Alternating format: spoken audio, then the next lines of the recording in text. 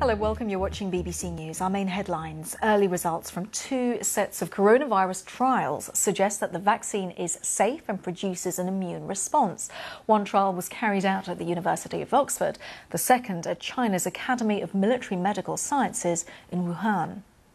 The British Foreign Secretary has suspended the UK's extradition treaty with Hong Kong because of the new security law imposed by China. Tensions between London and Beijing have risen over a number of issues in recent weeks. European Union leaders are holding a fourth day of talks in an attempt to overcome major differences about a €750 billion coronavirus recovery fund. And new research suggests that polar bears could die out over the next 80 years because of climate change. Those are the headlines.